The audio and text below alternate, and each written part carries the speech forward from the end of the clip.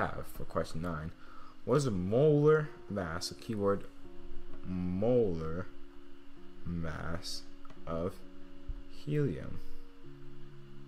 Okay, so now, just as we did with the other question, we first have to figure out what helium prefers to be. Is helium, let me just remember. Is helium going to be an atomic element, a molecular element, or a molecular compound? So for this, once again, unfortunately, you kind of have to memorize it to be able to navigate it, okay? So with that being said though, okay, if we look at the periodic table, you can get some hints of what helium would like to be. They just say helium, right? So we know it's not a molecular compound because it's only composed of helium. We're trying to decide now if it's going to be a molecular element, so like multiples of helium, or is an atomic element where it's helium by itself.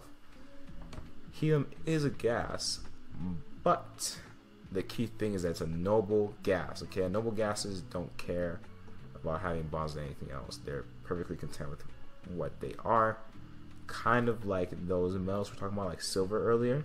So with that being said, helium, think about it, it's just going to be an atom by itself.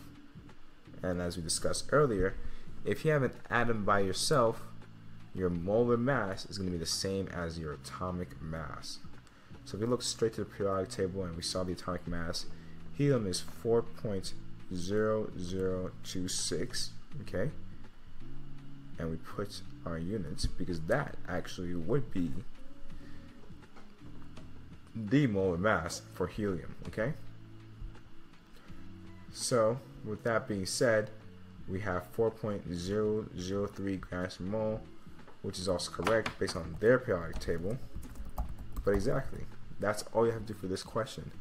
But the key thing is identifying that it's an atomic element, because although it's a gas, it is a noble gas, and noble gases are completely fine by themselves. They don't need any bonds with themselves to be able to even, I guess, become more stable, because they're already perfectly stable as they are. So now question 10, okay.